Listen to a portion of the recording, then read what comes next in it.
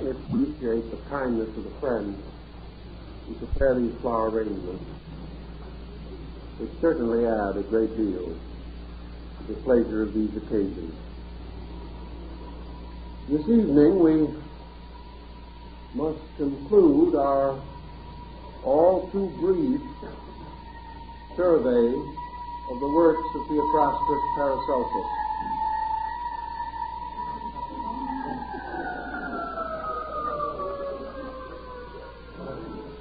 I won't confuse it, it's much too long. We have many fields that we'd like to briefly mention and hope to cover as much ground as we can. It is regrettable that sufficient time and study cannot be devoted to so important a theme.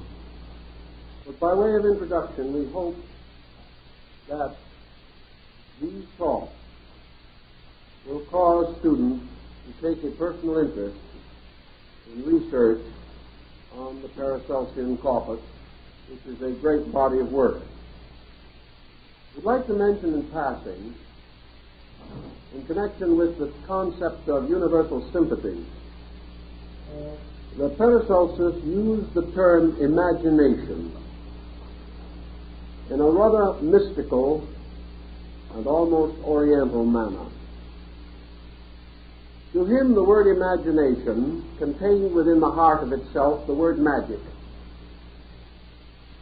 And to him, the power of the imaginative faculty was something of such tremendous importance that he regarded it as the most dynamic factor in human consciousness.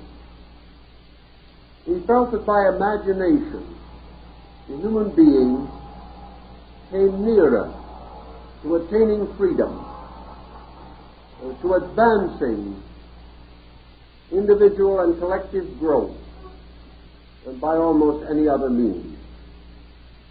Imagination is man moving away from himself, out of the commonplace, escaping from the boundaries and barriers of tradition and authority, creating. Therefore, he made great point of the importance of training imagination in the divine magic of the universe. He held that imagination, more than reason, was the hope of humanity. All good things begin as dreams, and extending themselves in uncharted directions are sustained by the tremendous creative vitality of man's mental and emotional complex. He held, therefore, that imagination is more than the individual creating. It is the individual coming into sympathetic relationship with creation itself. Under the law of sympathy, Paracelsus outlined the concept of divine imagination. If man can imagine the universe, he can experience it. Imagination is a magnificent bridge by which the individual can come into sympathy with the future, restore the past, and broaden the frontiers of the present day. To reach out by imagination toward truth is to discover new and useful things.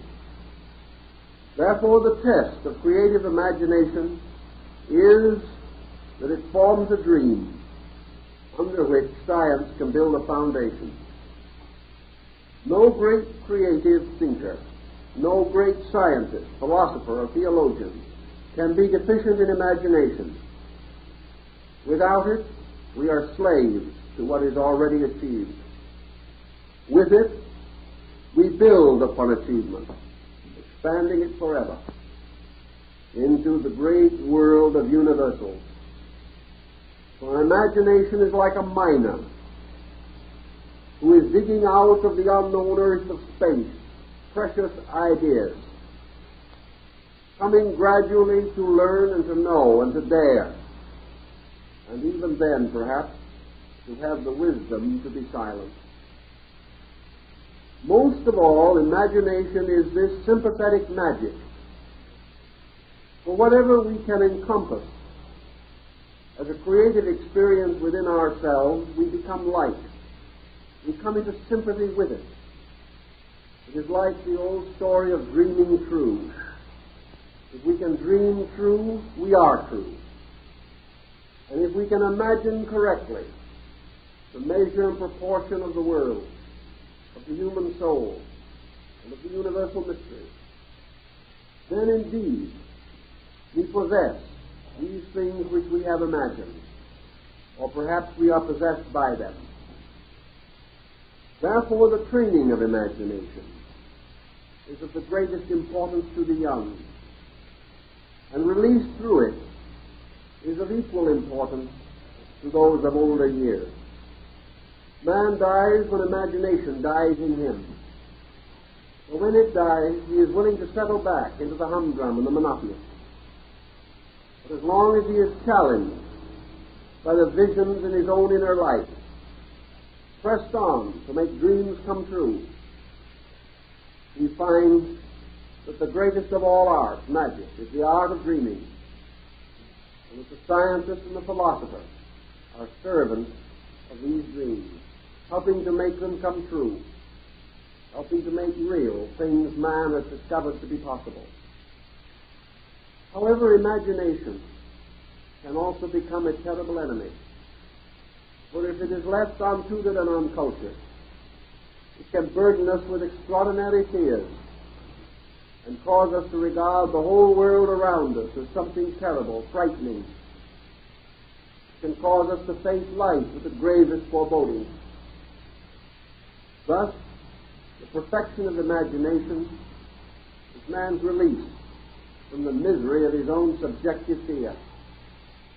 Creative imagination fills him with hope. Destructive imagination fills him with terror. The training of imagination, therefore, is the sacred art, according to Paracelsus.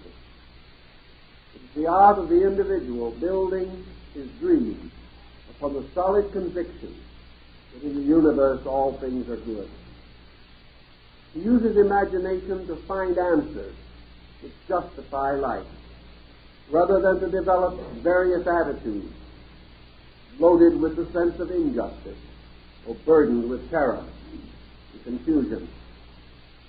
Man wishing to find a world of good around him can create it out of his own creativity.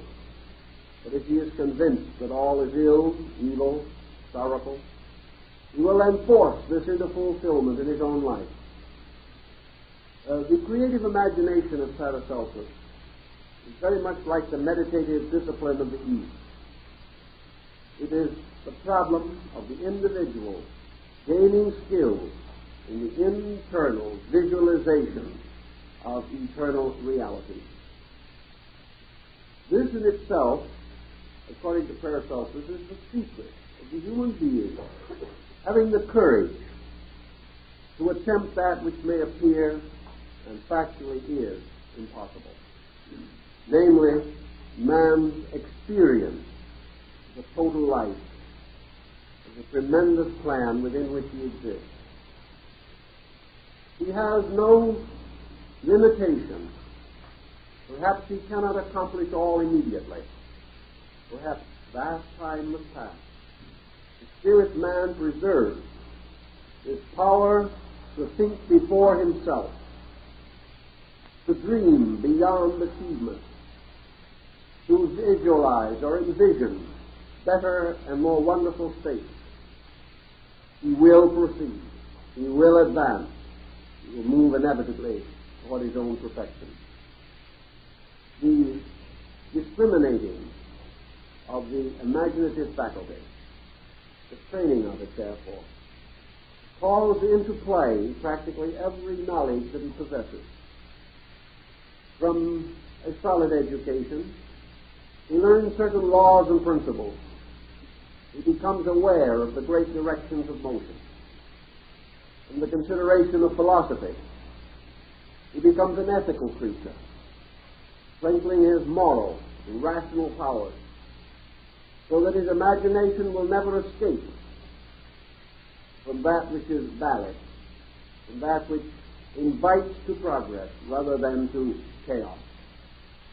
From religion, man gains a powerful symbolism which can vitalize his imagination and can cause him to reach out toward the apperception of deity and the great states of consciousness which transcend our mortal ken. Thus, imagination must be curbed and directed. And if we wonder what state our own creative faculty may be in, we merely need to consider what it does to us. If, as a result of our imagination, we are hopeful, inspired, dedicated, then we are moving triumphantly. If, however, imagination has only been an instrument of torture, something that has given us further and more profound doubts on every subject, imagination which has caused us to see the invisible world around us filled with demons and evil spirits, an imagination which causes us to feel that the finger of providence points at us with some negative or terrible malediction. If these things are in the imagination, then they are morbid, and the imagination is untrained but has fallen into delusion. So the positive pole of our creativity is imagination, and the negative pole is delusion. And the individual who finds evil in the divine plan is always deluded. But the individual who finds God in everything has creative imagination. A simple summary of a long and involved discourse, but perhaps it will point the way of his thinking. And perhaps it explains better than almost any formal approach we could make the entire philosophy of the life of Paracelsus. He was born apparently with a strange gift of imagining true. He was able to look around and see in common things wonderful mysteries.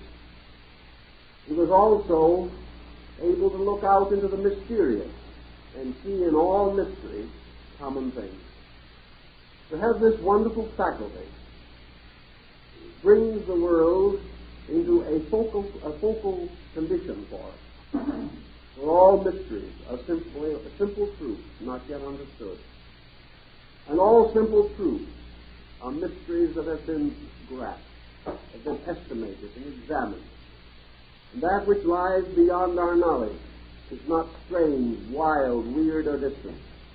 It is merely simple truth not yet experienced. And we move forward with complete victory into the unknown, realizing that we shall never face a horrible or terrible condition. The only horror or terror that we can know is in our own misunderstanding. The only evil that there is rooted in the selfishness of man. If man can overcome this, he can live proudly in this world, live with the true sense of the dignity of himself and of life and of purpose.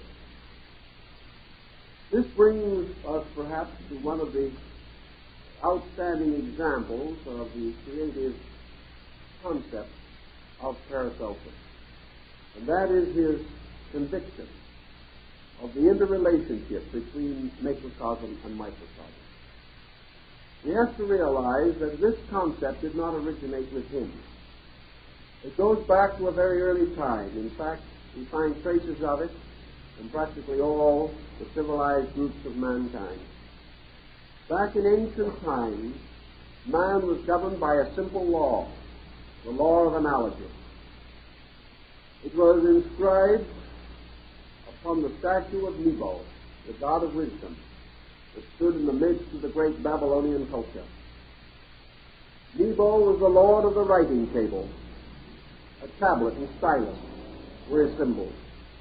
He later became identified with the Egyptian Thoth, who in turn we remember as Hermes.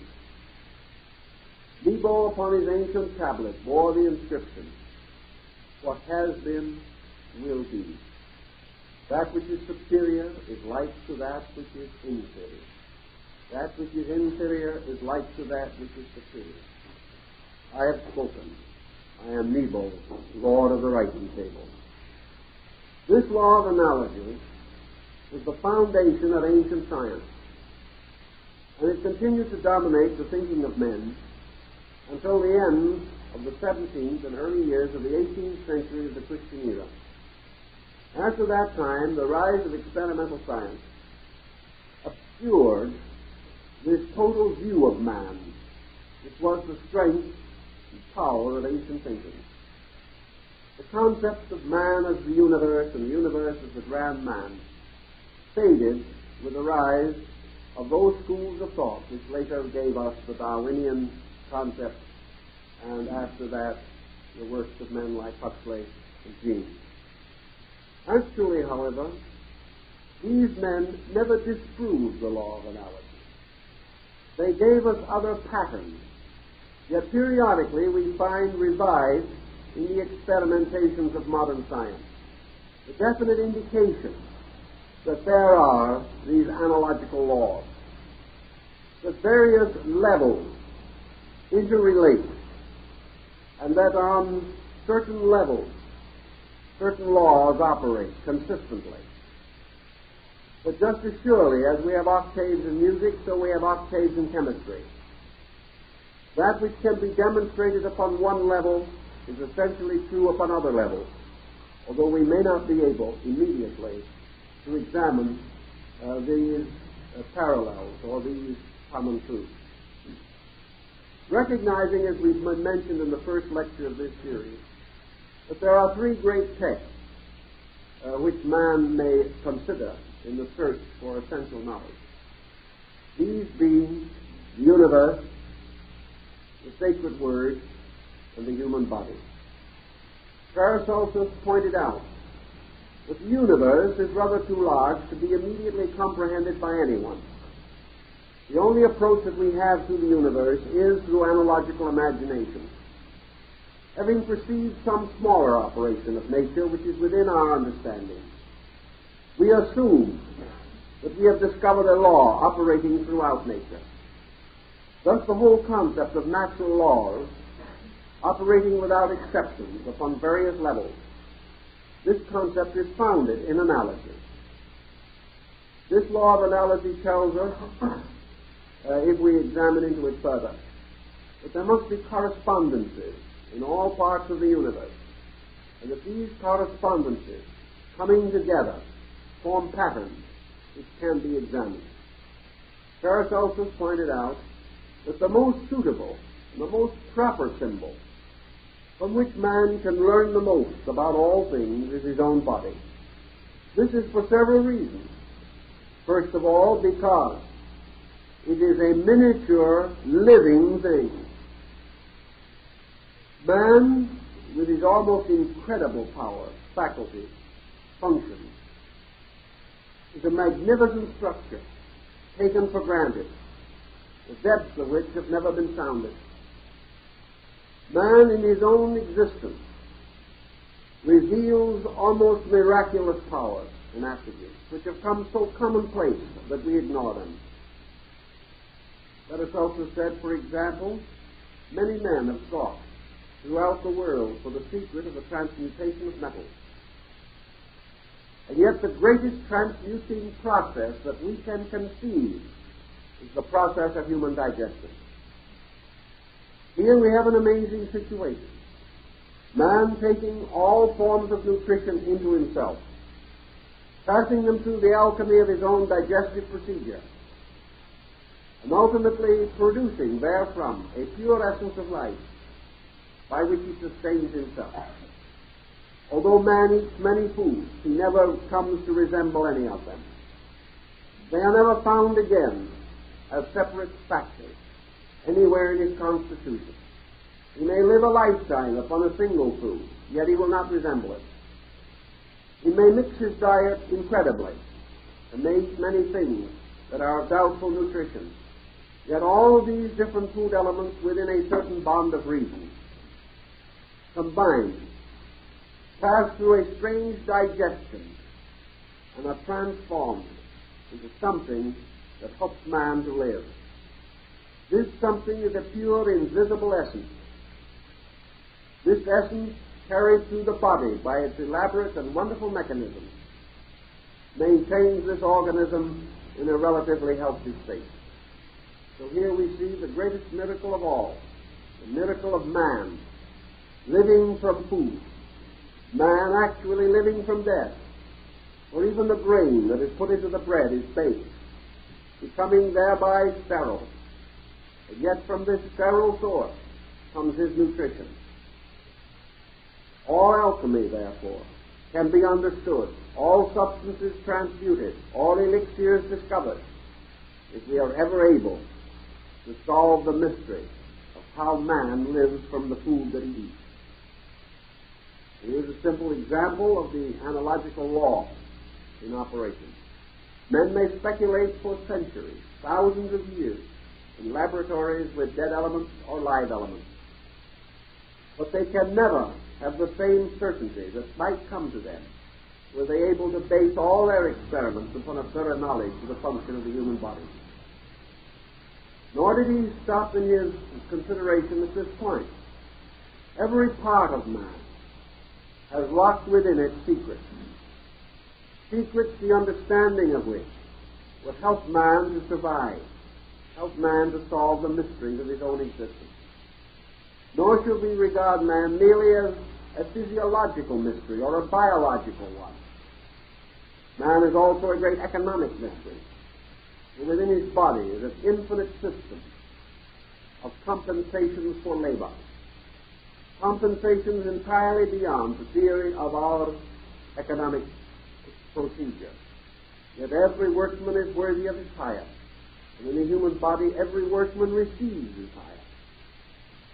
Every workman is paid not in material coin, but paid in the substance of life upon which it must depend, paid suitably, properly, and promptly, so that there is not one who does not receive the wages which he earns.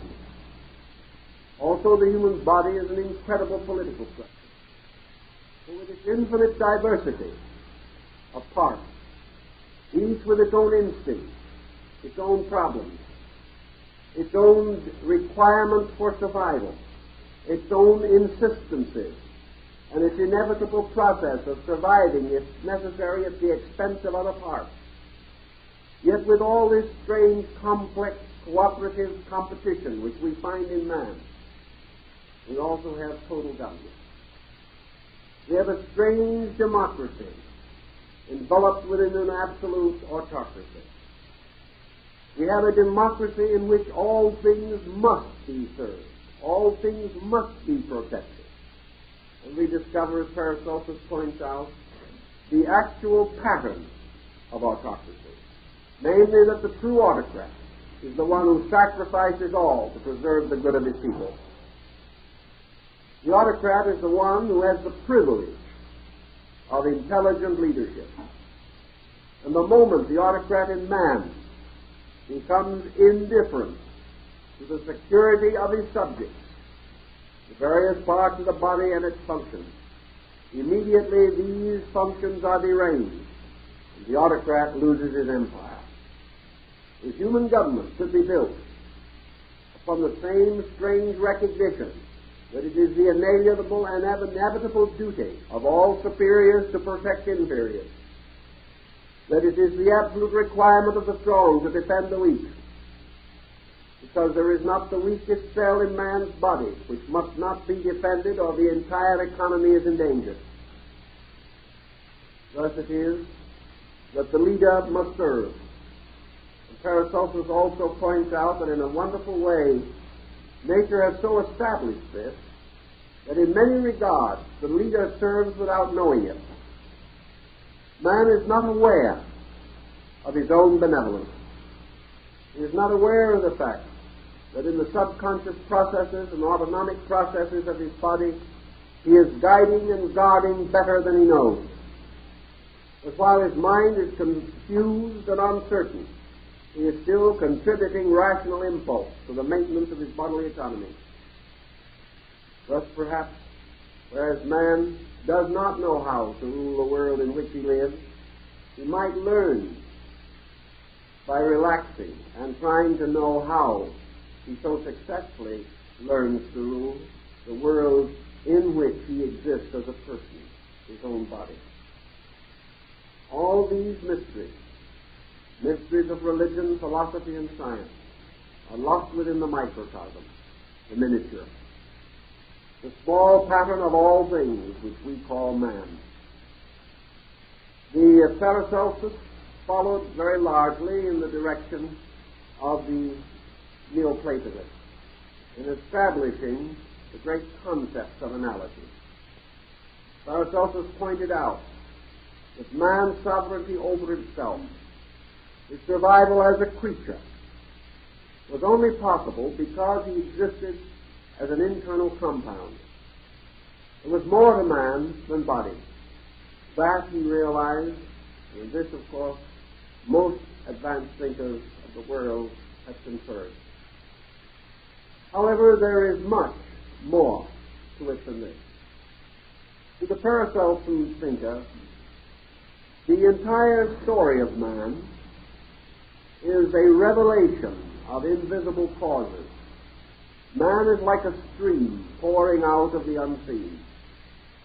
And just as the great mother of waters, the Yangtze River, makes fertile the plains of China, so this stream pouring out of the root of man makes possible the maintenance of his mind, his emotions, and his body.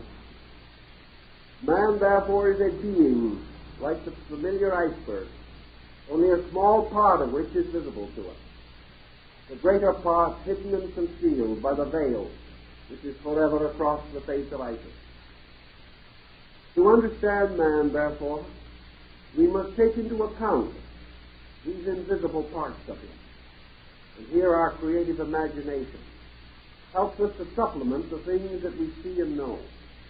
In the first place, the very functions of man require and inevitably demonstrate a power and an intelligence superior to themselves. If man can think, if a human being can have a destiny, must arise from something greater than body chemistry. Because these separate cells and parts of man do not have the authority which he possesses. And Paracelsus would not acknowledge that the sum of these lesser lives became inevitably and automatically a greater life. In other words, if 1,000 persons, all ignorant, keep together, their common opinion may not be entirely wise. They cannot produce out of themselves a mind superior to their own. But in man, tiny cells, molecules, even electrons, atoms, all these heaping together to form tissue and structure, all conspiring together to form the common body of man. These, by their minglings and by their cooperation, produce a structure which we call man. Paracelsus insisted that this structure was ensouled, and it became the instrument for a power invisible. That these structural parts, the atoms and all the substances and tissues, were like the stones of a house, which when it was built was inhabited by a person, by a living being. He proceeded to adapt this house to his needs, decorate it according to his inclinations, and protect and maintain it if he is a prudent and thoughtful householder. From the invisible part of things, there must come this tremendous flow of life. That, as we pointed out earlier in this series, this flow of life, while we recognize it almost as a unity, as one tremendous essence, still this flow of life is able to support and sustain an infinite diversity of activities. This again reminds us of the Yangtze River. For along the shores of the river are hundreds of villages, and in each of these villages are people living their lives, fulfilling their purposes, practicing their trade, holding their convictions, worshiping their gods, bringing new life into the world and burying their dead. No two of the persons living along the sides of the river are identical, yet all depend upon the river.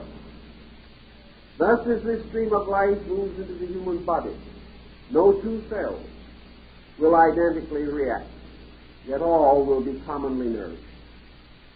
And Paracelsus carries this on into the level of religion. And he points out that the mystery of God and holiness is a river likewise, that flowing into the hearts of different persons causes each one to be differently but inevitably strengthened, so that each, out of his faith, is strengthened to his own work, yet dependent upon one light, one divine conviction, for the courage and the wisdom to go on to the separate achievement which may be desired. Studying, therefore, this background, this river pouring forever out of space, Paracelsus made considerable use of both the Neoplatonic and the Muslim doctrines relating to these things.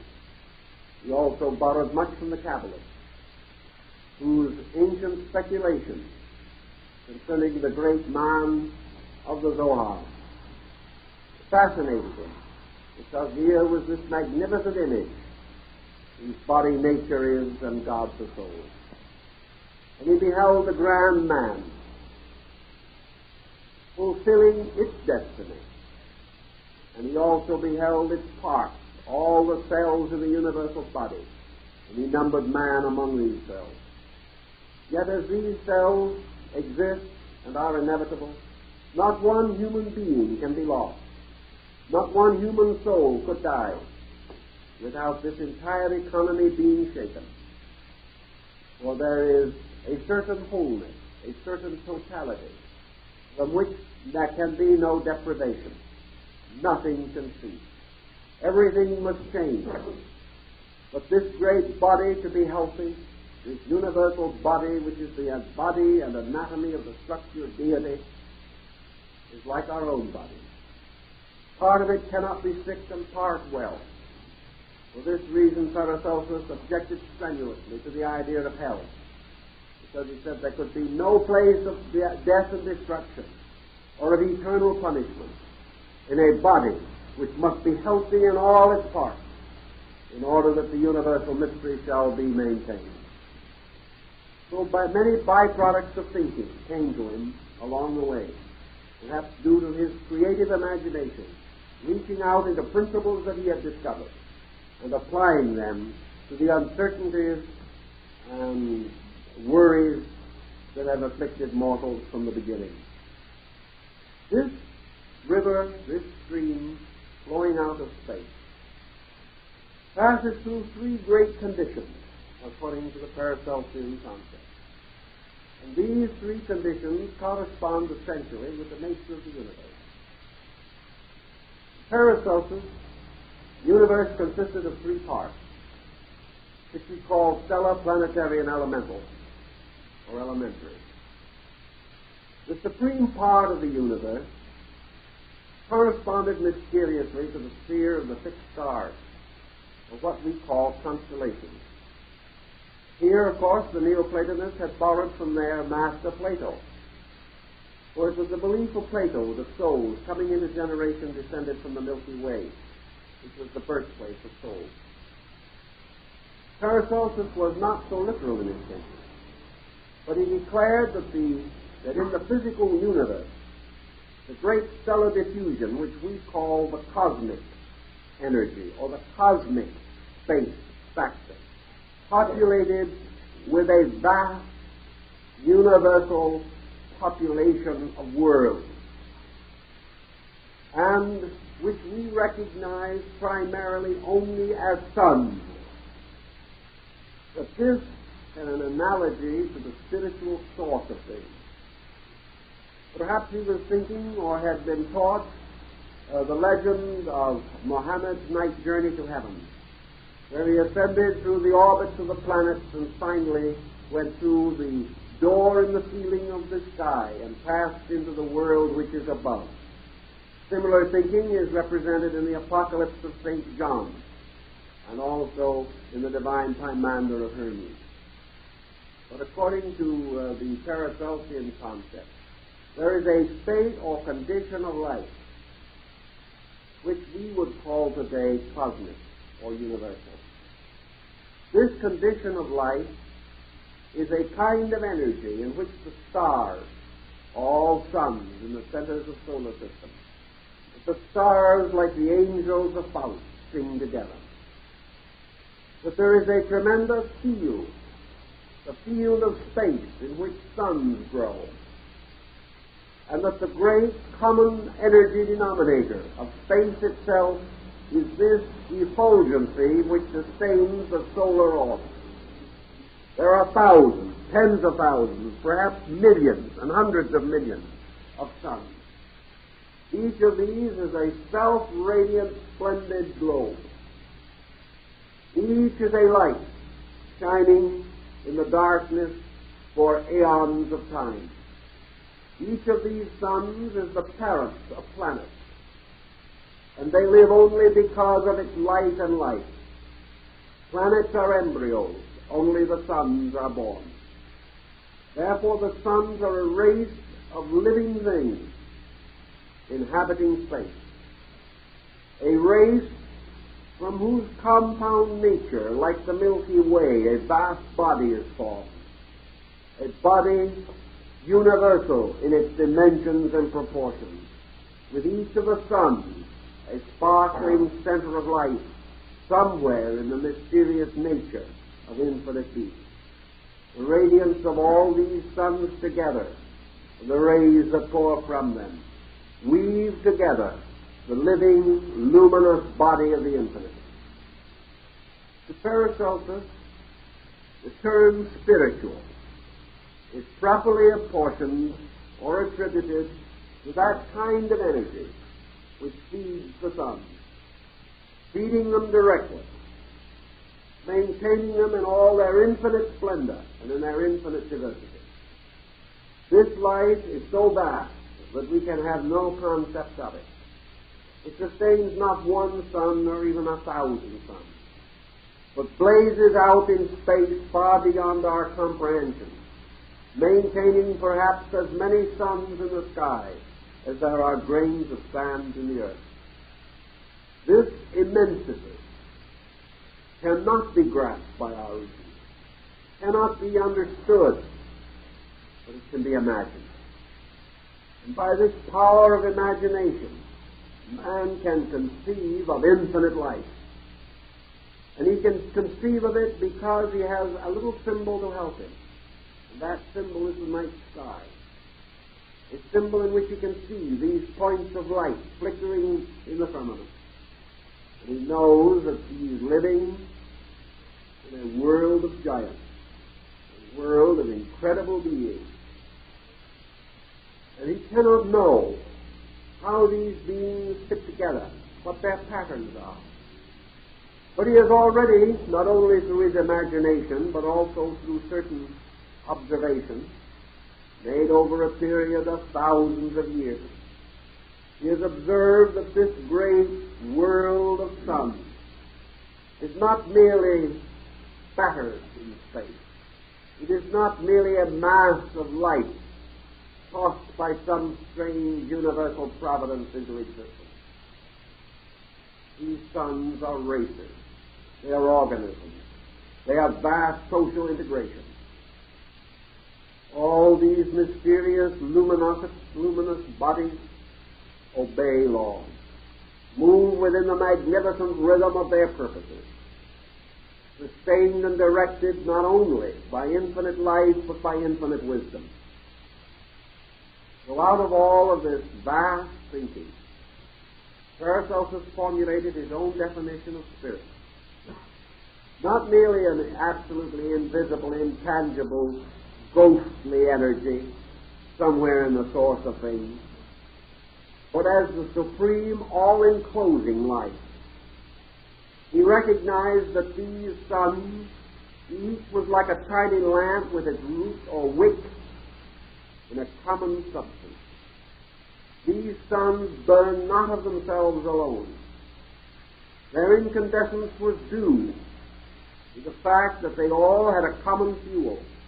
And just as man gains a common fuel from water and air, and as breath is possible to him, he lives.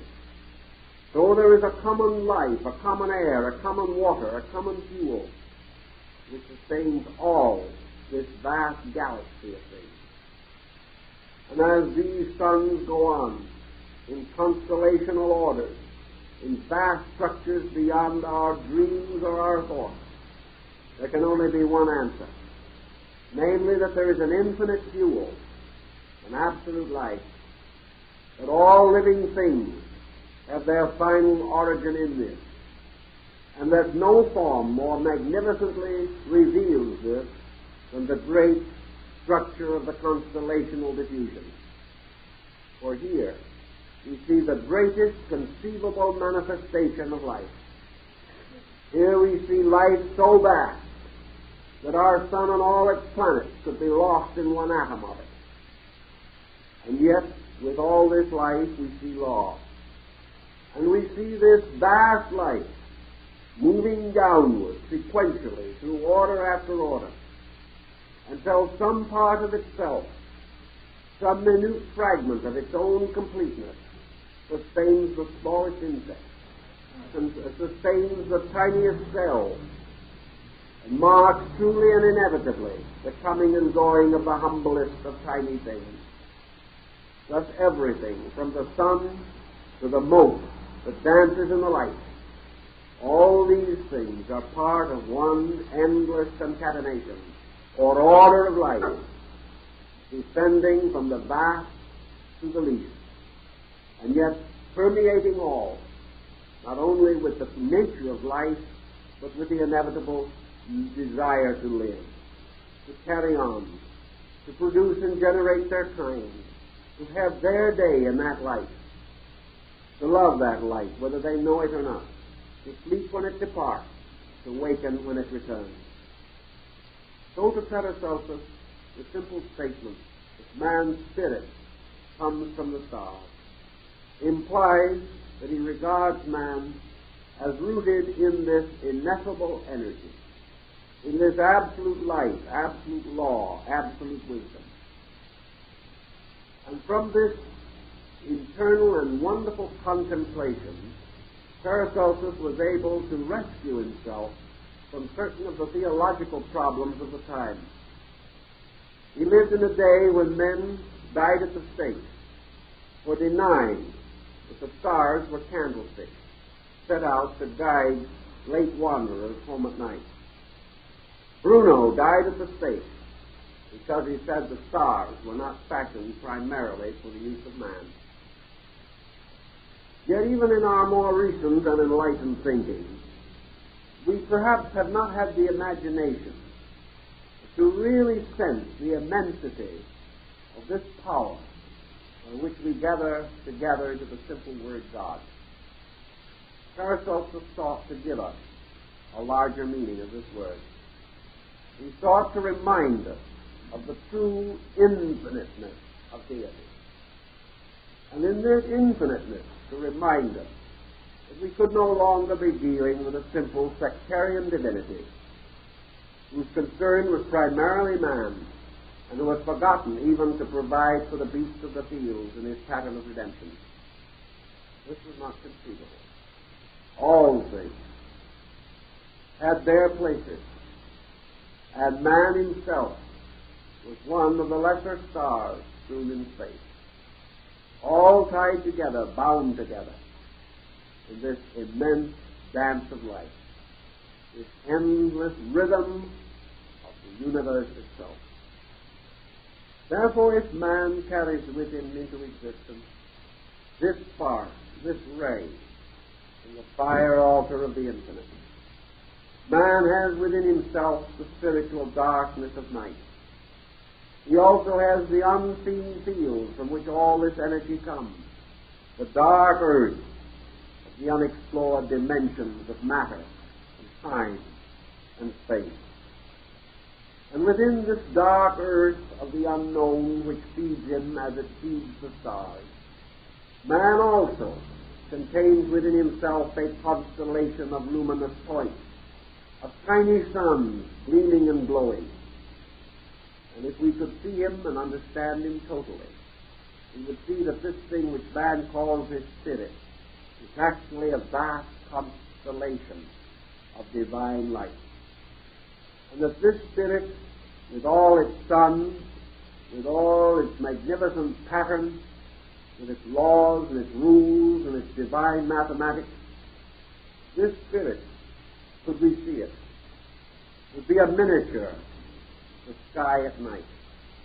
If we could look outwards and see the stars in the sky, we would feel that we had ordinary vision. But if we could look inward and see the dark sky of man with its infinite constellations, we would then wonder, that we would understand Paracelsus, who said that the heavens and the earth are in man. But just as surely as he lives in the midst of the great universal diffusion, if you go deep enough into man, you find this diffusion again. You find that man inwardly is a vast constellation. A constellation not composed of immovable objects, but of these spark suns, rotating, revolving, and moving, and supplying their energy to the planet which they bring into generation. And just as the space around us is filled with suns, the different compositions of which can be determined to a degree at least by the solar spectrograph, so in man, each of these stars in him that form together the jewel of his spirit, each of them is a little different. Each is an instrument for a purpose. Each bears its own planet. Each fashions a world according to its own needs, desires, and laws. Thus as surely as every sun that we see is potentially capable, at least, of having planets, so each sun in man is potentially capable of having a planetary family moving about it, a family which exists from its benevolence, and a family which is the unfolding expression of its own life. So as Paracelsus pointed out, the spirit comes from the stars, so the soul of man comes from the planet. For the soul of man is like a planetary system moving around the great matchless altar of the sun. Thus man compositely is also a solar system with a sun in the midst of it. We do not realize it, but could we examine the great sun ball in the sky, it would not be one ball as we think it is. It would be an infinite grouping of luminous, blazing units. In man, the spirit is not just one spiritual essence. It is a magnificent alchemical mystery, a union of spiritual rays and energies, forming one vast spiritual flame, which we cannot distinguish or separate, but which contains an infinite number of parts, all resident within its own nature. Around this blazing central light move the children which it has fashioned, the planet. And according to Paracelsus, the planet occupies symbolically and allegorically the place of the world soul. Now, as all suns have their common light and their common field and their common procreativity, yet each sun, once it has come to be a blazing center of light, brings forth from itself its own soul, or its own planetary family. And in our particular system, this soul, according to the Paracelsian theory, consisted of 7 parts, and an 8th or receptive instrument. Thus he again follows the Neoplatonist, enumerates the 8 parts of the soul, again following Pythagoras, who declared the soul to be an octoad, or a symmetrical structure with 8 sides. The soul, then, consists of the energy of the sun differentiated through planetary instruments. These instruments are also alive, but these instruments have not yet reached the point in which their internal luminosity gives them the right or the power to be sons. Therefore, planets are growing in space as the soul is, gaining certain strength from within themselves, but still dependent upon the light of the sun, which they reflect. Thus, Paracelsus says, the human soul reflects the light of the spirit. And because it is a reflector of light, those who are not wise assume that it is the source of light, and the source of light. And here we come for a pretty problem for the psychologist. For according to the psychologist, the soul of man is himself. According to Paracelsus, it is not. The soul is no more the source of light than is the planet, the source of the soft glow by which we can see it. This light is reflected from the sun. And bathed in the light of the sun, the planet appears to have a light of its own. In the case of man, the soul, bathed in the light of spirit, seems to be a being. And it is a being of a kind, but not yet as luminous or complete as we would like to think. The soul lives only because of its dependence upon the spirit. And what we call soul powers are the differentiated aspects of spiritual energy. In the Paracelsian concept, therefore, the 7 planets known to the peoples of that time, the number is arbitrary, but representative, according to him, that in each solar system there may be a different number of planets. But whatever the number may be, that number, by archetype, determines the divisions of the psychic life of things living on that, or in that solar system. Therefore, if another solar system has 10 planets, then the psychic structure of beings in that solar system will have 10 parts. But always this light must be differentiated sequentially, all the way down through the order. And if the beginning of the system is septenary, if the power of the sun of a solar system is septenary, then every creature within that system must unfold according to septenary laws. Now, we may say that we shall discover sometime that we are not a septenary. If that is true, then we will face the problem of integrating our concept that the soul perhaps have more elements than we imagine. The principle is not disproven. Only man's increasing knowledge may give him a fuller comprehension of the details of its application. The soul, according to Paracelsus, therefore, is a very strange and wonderful thing. The soul is between the spirit and the body. It is composed of substances which have their origin, like the origin of planets, in the common matter of things. But it is also receiving into itself and disseminating very markedly and powerfully the spiritual energy of the sun itself. Therefore, soul is a messenger of spirit. It is an extension of spirit. But it is more than this. It is a strange compound.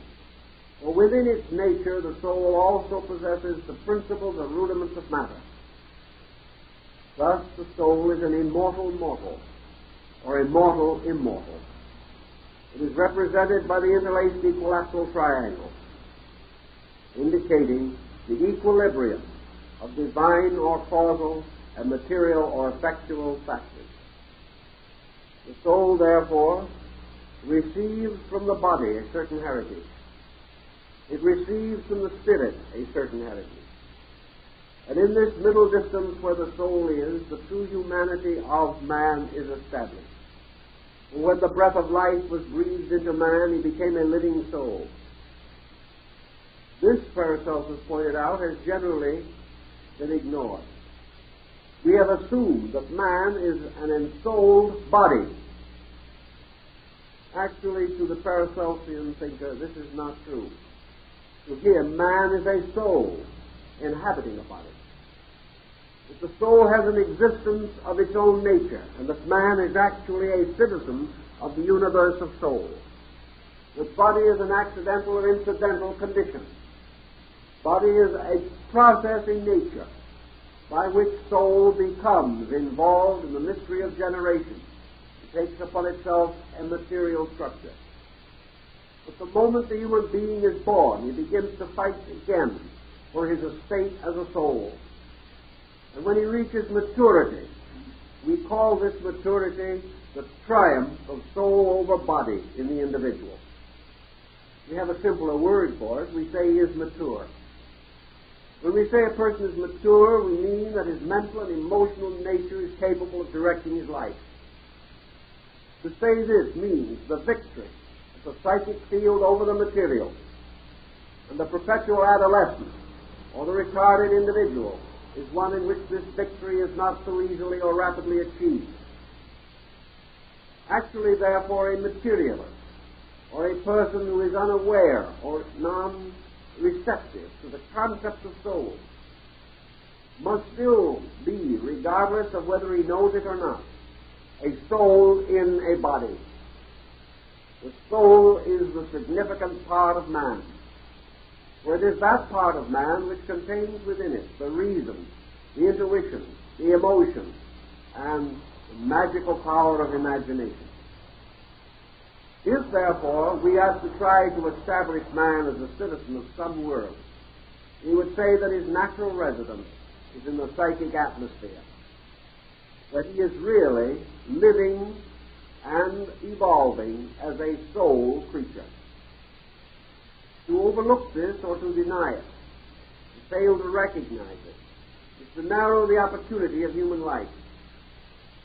It is to restrict us unnecessarily. And when we are so restricted and accept the negative factor, becoming obsessed by a kind of ignorance, then we may devote our lives merely to the perpetuation of body. We may concern ourselves totally with material things at the expense of our own soul nature. If we do so, we will simply retard the natural growth of the soul, or make slower its evolution in failing to cooperate with it. Paracelsus has an idea in here which may be a little strange to many people. I have tried to trace it, and I've come to the conclusion that he derived it from the old Egyptian philosophy, and in this case, in all probabilities, it came through Neoplatonism to a degree, although it is not emphasized. Certainly it is dependent somewhat upon the Gnostics, but more directly upon the later Egyptian or Hermetic mysteries that flourished about the beginning of the Christian era.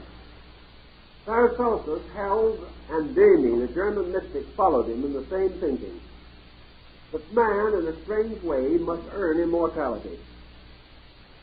In other words, the human being, though composed of immortal elements that are unchanging and inevitable, to attain conscious immortality, must become consciously alive in the sphere of soul. That if the soul does not receive sufficient development and maturing during life, it is not capable of maintaining consciousness after death. Now, this was the attitude of building his soul while he lives. And if he does not build it with some thought and some consideration, he will have a very poor and ill-equipped house when he is forced to depend entirely upon a sphere of activity in which he has had little experience. These things which we call competitive living and creature comforts, gratifications, have very little place in the larger psychic atmosphere which is our larger home. And as surely as vitamins and food nourish the body, so according to Paracelsus, virtue, beauty, and truth are the necessary nourishments of the soul. The individual who has not learned to recognize and venerate the good, who has not as yet sensed in his own soul the necessity of the beautiful, the individual who has not been willing to dedicate some part of his complex daily living to the maturing of his inner life will find himself underprivileged or without an adequate home because he has not built the house in which he is to live. Today we plan for the future here, believing that if we have foresight, we will have protection in our older age. In the Paracelsian concept, we must plan for that other age, that age beyond. And if we do not plan for it with foresight, we shall someday recognize our mistakes. Therefore, that the soul of man, nourished by heaven, is formed by earth. And the individual, rising from a material condition to the level of soul, does so through the release of creativity of consciousness, and by practicing those good things which are of the nature of soul. He becomes a living soul while yet he lives in this material world, therefore steps across into a sphere of activity already familiar to him, and continues to grow and to live and to learn as he has in this life. But if he has no love of learning here, he steps out into darkness. Not that he can be destroyed, not that he goes to some terrible punishment or perdition, but simply that he goes to sleep until out of experience in the far future, nature brings him back again into objectivity, where he will struggle again and go on until he builds this precious vestment which must be the garment of his eternity. Thus the soul is another kind of body, a body mingling spiritual and material factors, a body transparent and translucent, a body of light and beauty, a body like the famous garments of glory of the high priest of Israel, the fringes of whose gold-edged robes were hung with the bells of rejoicing. All these things man must understand, because he is building the invisible vestments of his soul. So the planets, representing the soul, representing its powers, its sevenfold mystery, and the eighth power, which is the power to generate bodies, these things reside in the soul. Friendships that are real are friendships between souls. Bonds that are lasting are bonds between psychic sympathies and values. Dreams that will go on and transcend death are dreams of the soul. And the great problem of soul is not merely that it is inside or behind man animating him. It is that man himself is becoming a soul, that he is becoming capable of living as a creature of soul, knowing the gods, good and evil. This concept forms a very large burden in the philosophy of Paracelsus, and therefore must be included in his cosmic idea. Now the third part of man is the body. This body is derived primarily from the four elements and a fifth power, which is a binder. This fifth power is the hypothetical medium known to science as ether. The four elements represent the base substances from which bodies are compounded. And bodies are forms. And forms consist of two principles. A form is always an archetype or an idea plus matter.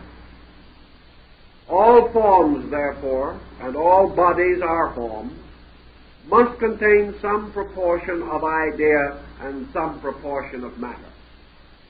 In ordinary bodies or forms as we know them, there are compounds composing various levels of growth and development. Therefore, bodies are consistent with their species and kinds, and bodies pass through laws of change and growth and development and age. The primary substances of bodies, therefore, are these four basic elements. For bodies are composed of a physical or material earth factor, composed of a humid element or material factor, of an igneous or fiery material factor, and an airy or atmospheric power. Now, earth, water, fire, and air are all materials, and yet only physical earth itself is immediately and inevitably associated with the stasis of bodies. Water is also material, and Socrates in his vision nearly 400 years before the Christian era, declared that water was composed of tiny units of solid substance, and that flowing was the result of these solid units falling over each other. But actually water was not a fluid at all, but a mass of dry units. We know this is true, but how he found it out, it can only be attributed to the magic of internal imagination. He saw clearly by a power within, which is stronger than any instrument and can take precedence over the most formal process of discovery. But these four elements together, forming body, are brought into a compound, into a cooperative, and from them the corporeal form of man is generated. They support and supply all of the elements necessary, and they are prevented from scattering, separating, or departing, and are held together within a mysterious substance which Paracelsus said was a kind of invisible glue, and we know it today as ether. It is the binder. It is that something which tells us that all these substances do not move freely in space, but are held within the bounds of their kinds and the laws governing them.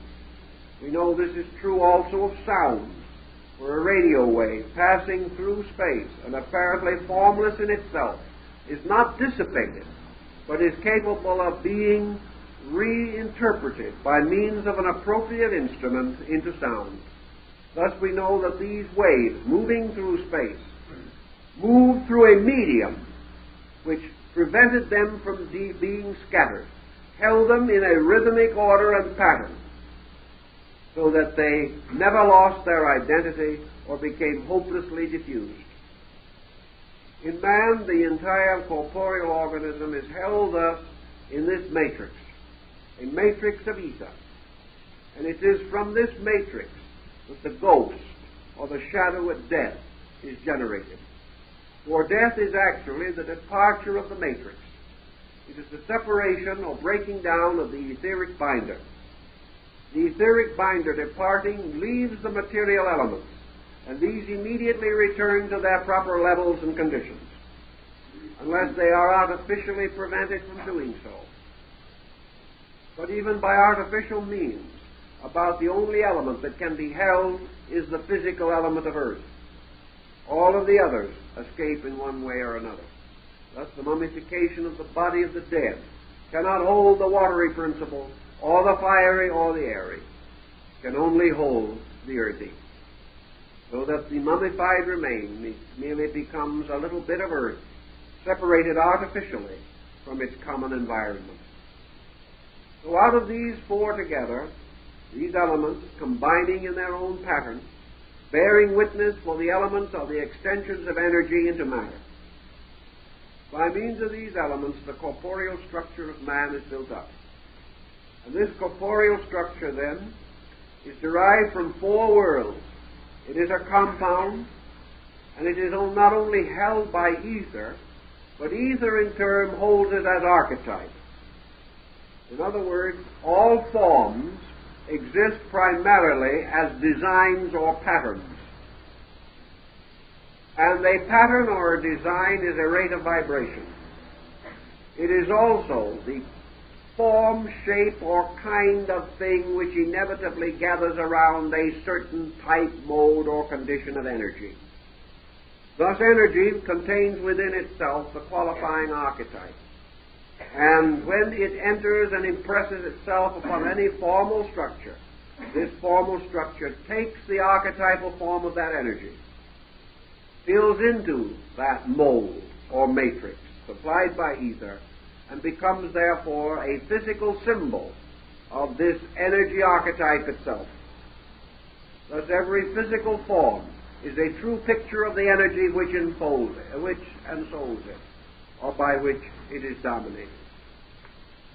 This problem of energy and archetype brings in many interesting bypaths, many of which, unfortunately, we cannot explore. But one or two, perhaps, are worth consideration. We have also mentioned already that a body must be a compound.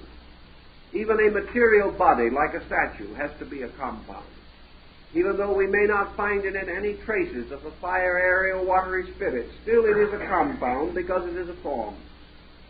And a form can only exist as a result of two natures uniting. It must result from pattern and matter. And a form is patterned matter. And pattern stands for the principle of intellect. It stands for the power of soul. Therefore, anything which has physical existence has at least rudimentary soul existence. And any physical structure, even an ordinary chair or table, has some kind of a psychic vibratory vortex, because it is a form. And all forms have to have an invisible factor or they cannot hold together. Thus things have their laws and principles. Paracelsus pointed out that the simplest of these is the evidence that any physical thing created without obedience to the laws of its purpose is useless. If we build a chair and we do not so structure that chair that it can carry the weight of the person sitting in it, the chair is useless. And in order that it may carry that weight and be a properly structured chair, it has to follow laws. It has to be built by the archetype of chair in man. And it has to fulfill, in a reasonable way, the law governing the purpose for which it is intended. Thus the chair must be created by wisdom of some level and of some kind. The chair does not create itself. And the fact that it becomes a chair is due to the purpose which activated its construction, and that it fulfills the pattern requirements of chair. The same is true of all bodies. To have significance, they must fulfill the pattern requirements for which they were created. These patterns are not in the body, but are contributed by the builder. Thus, in everything that man creates, he supplies creativity. He supplies the archetype, and his own imagination fashions or frames the design which is later to be perfected. And if his imagination is perverse, then the form which he fashions will not fulfill the purpose which he intends. Thus there are patterns and laws behind everything. The term form, therefore, is also curiously appropriate to soul. For if man physically and objectively is a body, psychically he is a form. Spiritually he is an essence. So man consists of essence, form, and body. And that part of him which is form, as we said, must be a compound. And the great compound, the supreme compound in the mystery of man, is soul itself. For within it are gathered the most perfect example that we can cognize in our level of understanding of the union of law and substance. The soul is a form, but it is a more volatile one. And because it is less dense, it is more easily modified and moved. Hence the soul of man is in a state of constant change, whereas the body change must be very slow. Yet even in man, every 7 to 11 years, the body passes through a major and complete change. But in the soul, this change affects not only the structure, but the appearance, the shape, the dimensions. For the soul of man is a mutable body, a body capable of motion, of internal motion within itself. The soul of man is forever changing, and the planets which form the soul have their orbits, and they move into various relationships with each other. For the psychic centers of man rotate around the spiritual vortex, or the sun. And these vital centers in man, the planetary soul centers, are also in sympathetic relationship above to the planets. Therefore, the soul is peculiarly under the control of planets. And all planetary effects or aspects which are supposed to operate upon body actually operate upon soul, and these operations are then conferred upon body. The soul is therefore the mediator. The soul is the redeemer of bodies and the firstborn of the eternal. The soul is the only begotten Son of the Spirit, and it is also the firstborn of those that sleep, for it is the first of those that arise out of matter. The psychic energy arising from matter, arising from the experiences of materiality, is forever returning to its own psychic intensity or integrity. When we suffer, it is not because of the body alone. It is that the impulses of our material circumstances are impressed upon the psychic life. Man suffers not with the body, but with the soul. And had he no soul, he could not suffer. Every nerve testimony is carried from the body to the psychic field. Everything that happens to man has meaning only because of soul. Every important thing which he learns is measured in terms not of how much he stores in the mind, but how much is transmitted from the mind to the psychic center of consciousness. For these reasons, man suffers here below, but it is the soul that grows. Man passes through innumerable physical experiences which are meaningless unless the soul accepts and interprets them. In the same way, man attempting to plan or coordinate the purposes of his life coordinates not with his body but with his soul. For the soul is the leader of the body, and it is also the one that must pay for the mistakes of the body. But in these mistakes it pays very largely for its own shortcomings. The soul, then, is this person, is this being. And the soul, as it is reflected downward from the great center of life to become the planet, reflects itself again downward in the body through a series of binders. And the soul is associated with the body through a concatenation of septenaries within the body. The soul's contact with the body is not merely a strange wireless telepathy. It is not something that simply means that whatever happens to the body, the soul becomes aware of. This awareness is due to the intricate construction of the nervous and psychical systems of the body, particularly the endocrine system and the autonomic nervous system. The soul, therefore, seats itself in man by being placed with its 7 members in the 7 great vital centers of the human body. And the soul, in order to generate and maintain body, must enter into the construction of body by impressing its own archetype upon form, or upon matter, thus building form. The various parts of the soul, according to Paracelsus, do not become involved simultaneously, but in the process of embryonic development, one phase or aspect of the soul after another takes control or direction in the development of the physical form itself. All peoples in all parts of the world agree that the life of man, particularly the essence of which he is composed, takes up its natural and inevitable abode in the heart. In the heart, therefore, we have the throne of man's internal life. It is that part of the body which comes the nearest and most approximate to the invisible source above body. The Buddhists call the heart the Saptapana Kavan, or the house of 7 rooms. For within itself, the heart contains 7 distinct parts, or orifices.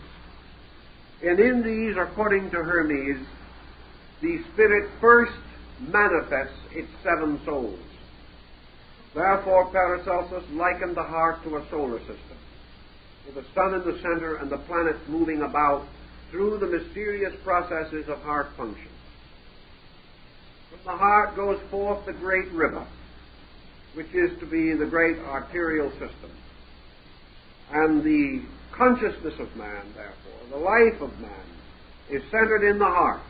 And there also are gathered the seeds or roots of the 7 psychic natures. For the soul exists primarily in the magnetic field of the heart. That is its link to the body.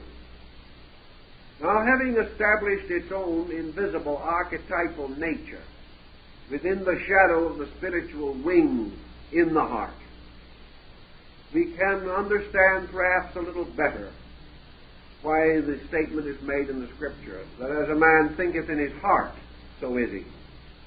The heart, therefore, is that part of man which is the closest to his spiritual nature and is also the armament protecting the soul and the psychic field. The arrangements of the psychic nature, therefore, though they may be registered variously, nearly always result in a heart disturbance. And any wrong function or development of man will ultimately affect the heart. The Chinese physician is able to have his patient put his hand only through a hole in a curtain, and taking the pulse of the person can tell immediately almost any ailment, physical or psychological, from which the patient suffers. It can all be told from the heartbeat, which is the drum of Shiva, the drum of life, the drum which beats the strange rhythm for the dance of the gods. Now, the soul as a separate or primary polarization is centered in its own objectivity in the brain. The brain, therefore, is the positive pole of the spiritual life of man. And into the brain center we have drawn the 7 positive attributes of psychic energy in manifestation. In the heart, these polarizations are archetypal. In the brain, they become formal. For in the heart, they are essence.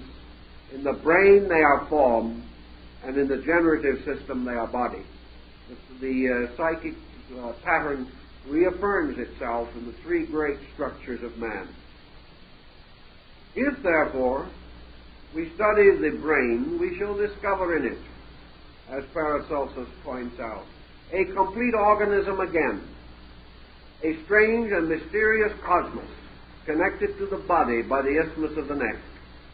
This mysterious body has its constellations in the frontal lobes of the brain, its planets in the posterior lobes of the brain, and within the internal parts, the ventricles, and the organs within the brain itself are to be found the root of manifestations of the psychic faculties on the level of form. Here, then, we have formalization of ideas in thought, formalization of emotions, so that we can name the 40-some emotions of which man is capable. Here, impulses are reduced to categories, and here these categories cause them to assume recognized and understandable appearances. Here also we have the seat of the reflective powers of the individual. We have here the gathering up of the testimonies of the sensory perceptions and how they are regulated and digested. And here is the means by which knowledge and learning begin their mysterious alchemical transmutation into understanding or experienced life realization. The posterior or physical element parts of man's nature, the elements, have their seat in the generative system, which is the 8th power of the soul. And here we have the cluster of the elements and the laws and principles by which they are governed. And we also have the negative powers of the soul, representing those parts of it which are completely immersed in matter at the present time and have only instinctive or instinctual manifestation, being still locked in a material state. This is the same principle that we find in St. Augustine's description of the city of God and the city of evil. According to Augustine, the New Jerusalem, or the city of God, was located in the upper part of the world, corresponding to the brain, and the city of Babylon, the city of darkness and death, at the lower end of the spine. And they were connected by a mysterious ladder of 33 rungs, symbolical of the human spinal cord. All these mysteries are the universe stamping itself upon man. And when Jesus said, "Destroy this temple, and in 3 days I will build it again," one of the disciples asked if he meant the temple of his body. Therefore, the symbolism was not unknown even in those days. It's the mysterious analogy between the universal house and the personal house in which man lives, and the distribution of all these energies and their relationships. Up to the time of Paracelsus, very little was known concerning the development of such structures as the endocrine glands. We know that there are 7 primary and important feckless glands, and that the master of the endocrine arch is the pineal gland in the brain, although scientists today would rather prefer to think of it as the pituitary body. But we have here a mysterious necklace of 7 beads, 7 mysterious instruments, which are again used in the dissemination of soul into body. Now, just as surely as soul works through every tissue, as it works locally through the great digestive alchemical structure of the brain with its numerous parts and developments, so it is also capable of a kind of psychic release through the autonomic or sympathetic nervous system and the endocrine chain.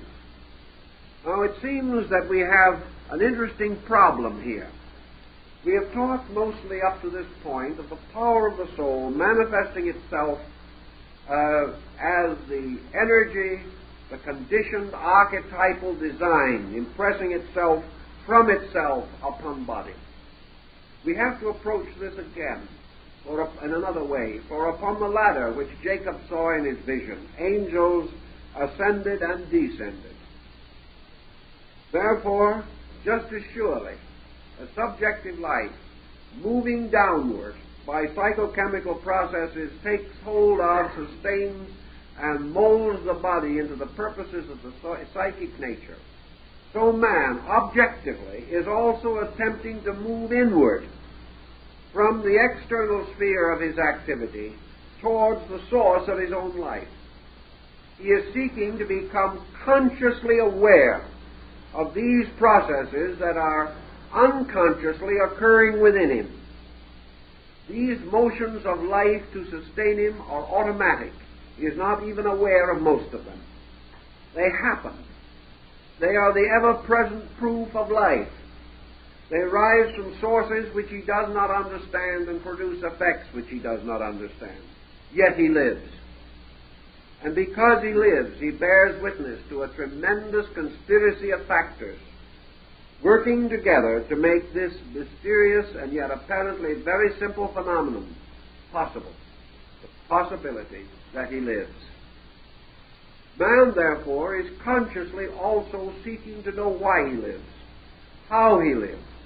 He is seeking in science to discover the laws of his life. He is seeking in philosophy to discover the purposes of his life. And he is seeking in religion to discover the sublimity or the divine goodness by means of which all things are justified, necessary, and important. Thus he is seeking from his objectivity to conquer the invisible subjectivity of himself. And here we have, therefore, 2 groups of functions or processes which are particularly concerned with the reaction of experience, consciousness, or objectivity upon the psychic self. And of these reaction centers, perhaps the most balancing of all is the endocrine chain. The endocrine chain is peculiarly a 2-way structure. It not only causes energy to move from the psychic self into the body, animating it and rationalizing it. It also causes the human being to have a series of conscious reflexes which become available to the soul, And it is through these endocrine structures and the sympathetic nervous system that the things we learn objectively become available to soul as soul power. They carry the messages, and help to maintain the equilibrium between the objective and the subjective.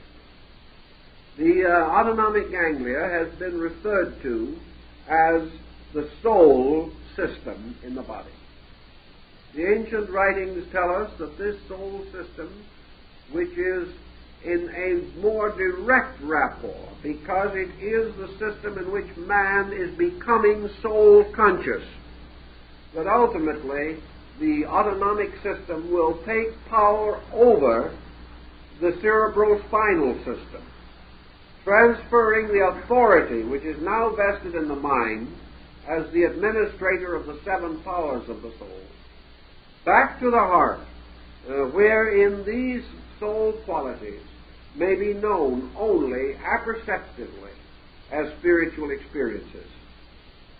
This is a little difficult to explain briefly, but the point is that man is today reacting to laws which he does not understand.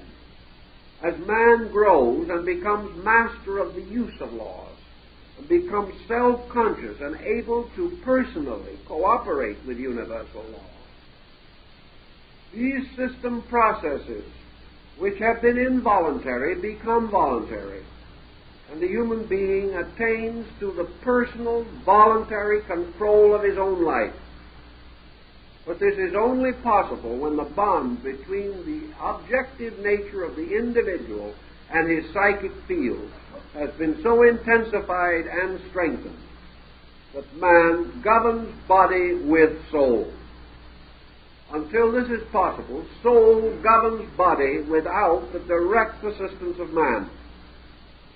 But as man becomes of age in terms of soul being, he takes over the government of himself. And as he takes over the government of himself, he becomes a sun. He becomes a luminous self-center instead of being a reflector of light. Paracelsus worked out all of these and countless other analogies through his study of the human body. Now, recognizing that the spiritual life of man is more or less identical with the sun, with this luminous center that is located in the heart, we come to the next problem.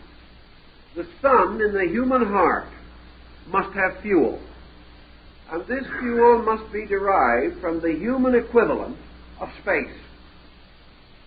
Therefore, somewhere in man there must be an available link with space. Now, space is the dark earth. Space is this mysterious substance, invisible and intangible, from which life oozes into manifestation as though drops gathering like rain and falling. Where in man, therefore, do we have this mysterious space dimension? And Paracelsus says that the space dimension in man is located in the marrow of the bones. That it is the bone marrow that corresponds most nearly in the human constitution to the universal field of dark potential, and that the human body is in a mysterious way dependent upon this mysterious bone marrow, and that this bone marrow, if it becomes deranged or injured, or is no longer able to supply the necessary energies, that this bone marrow, if its anything fails, this failure immediately represents itself in active function by the loss of the necessary life principle or the depletion of it, so that the various fields of light and power in man lose the root of their fuel. For the flame that burns in the heart has its roots in the marrow of the bone. And bone marrow is the space. And all the cells and all the life of space come out of the invisible darkness and in man they come out of the bone marrow.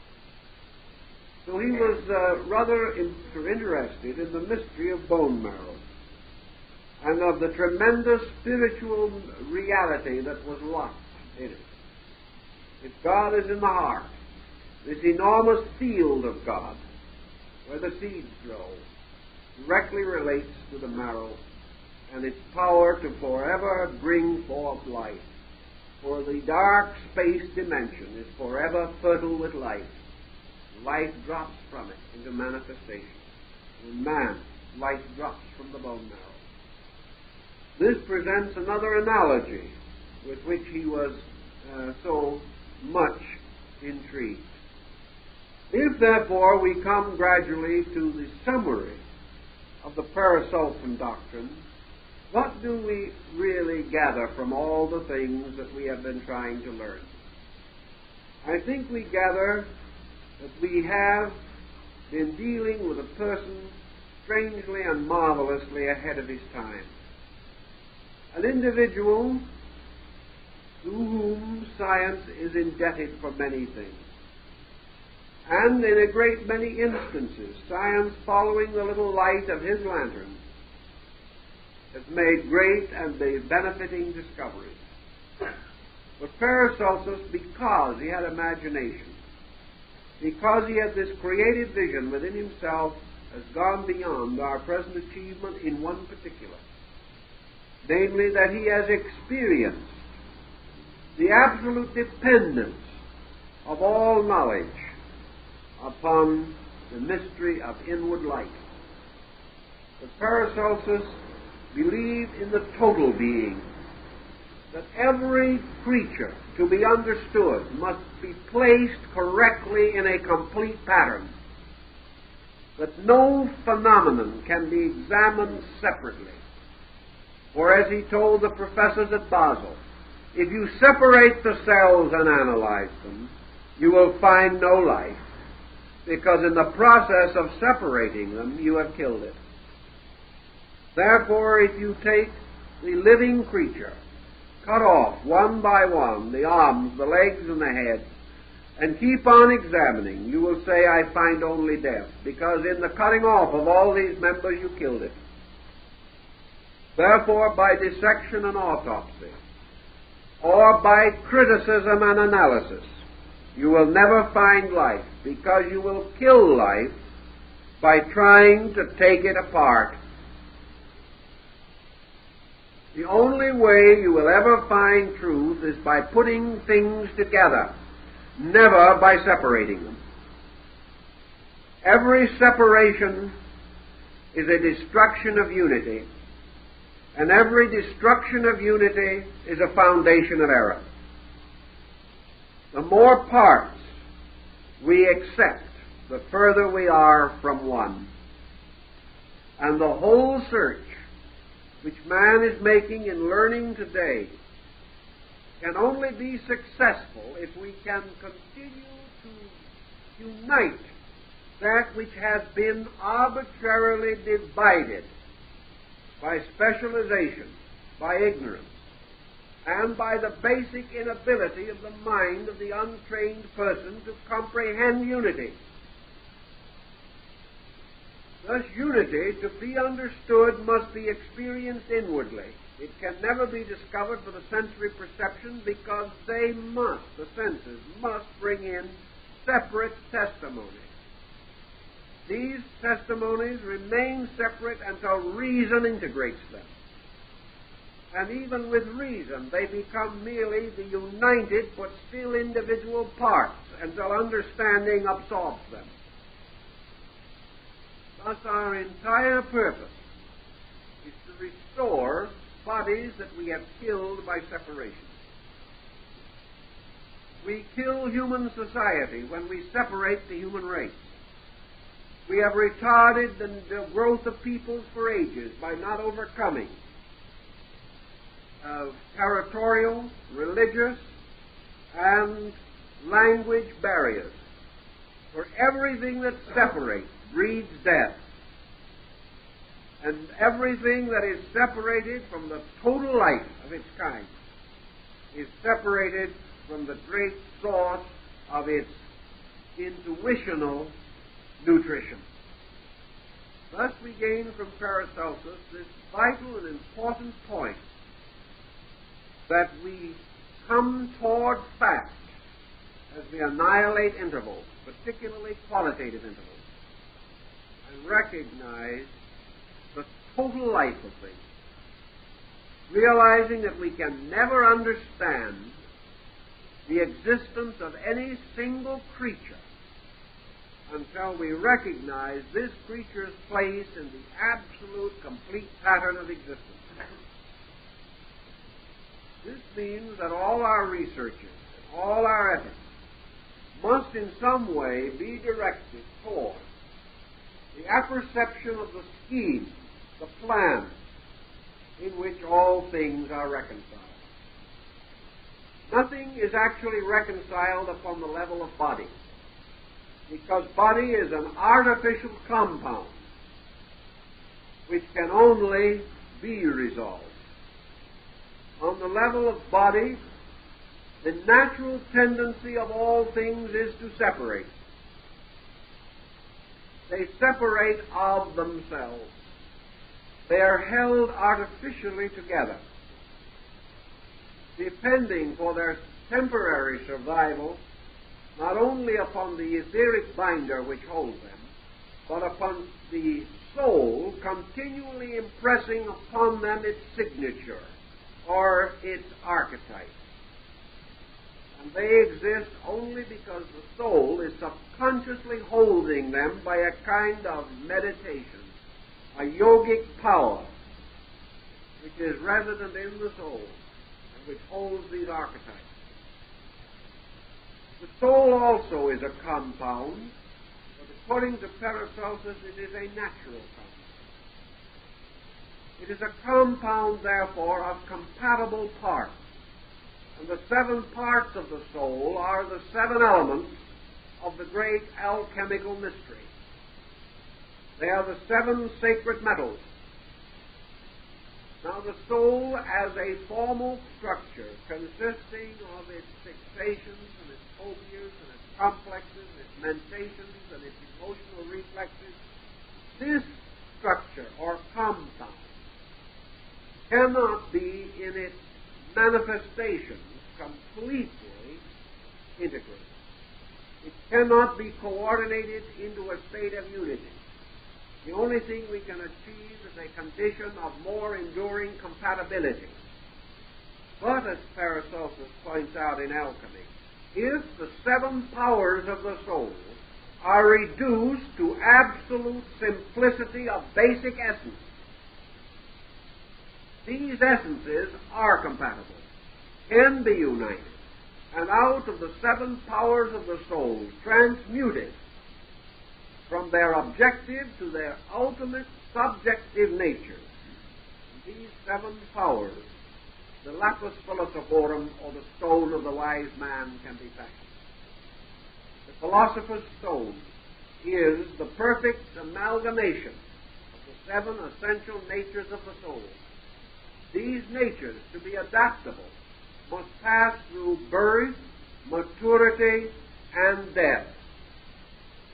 Therefore, it is only with the death of the individual elements of the soul, the voluntary death of renunciation, that the essences can be completely cleansed of their burden of individuality and thus be made susceptible of complete union in the formation of the Hermetic medicine. The soul, then, is again the phoenix, which rises from the ashes of its own dead. It is the symbol of the alchemical mystery, the mystery of the Word which is made flesh, and then in turn, by being spoken, transforms all things into soul power. Beyond this is spirit, or essential nature itself, which is not a compound. For spirit is the only fact in the universe that is not a compound. It has neither a positive nor a negative pole, nor is it the product of the mingling of other things.